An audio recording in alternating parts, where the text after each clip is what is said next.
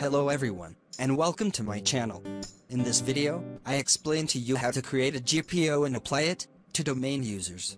This policy opens and runs specific programs automatically when the user logs in. You specify these programs through group policy. Let's get started quickly. Click on Tools menu from the top of the Server Manager dashboard page. And from the menu, click Group Policy Management. Then click to expand the forest on the left side, and select the name of the domain you will work on. Then right-click on the organizational unit to which the policy will be applied, and from the menu, select Create a GPO in this domain, and link it here. In the new GPO window, enter the name of the policy. Enter an appropriate name for this policy, then click on the OK button. Then right-click on the policy that we just created, and select Edit. This will open Group Policy Management Editor window. Then click to expand the folders on the left to open the path that appears in front of you on the screen. I will leave you the path in the video description.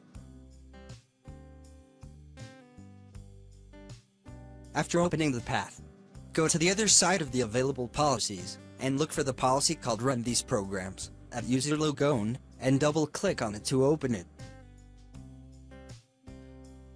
Here, select the enabled option to activate the policy, and at the bottom click on the Show button to open the list of items to run at User Logon.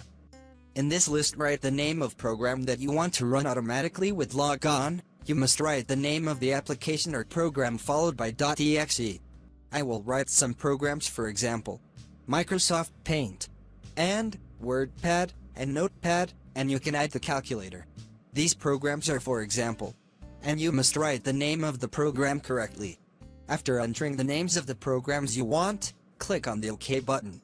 Then apply an OK with these steps. You have finished creating the policy that will run these programs automatically when the user logs in. And now, I will open the client's computer to verify that the policy is applied to the user when logging in. Open the command prompt window and enter the group policy update command, then restart the computer.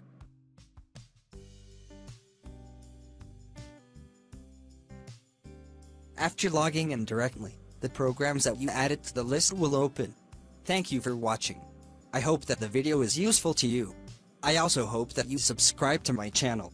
Thank you all.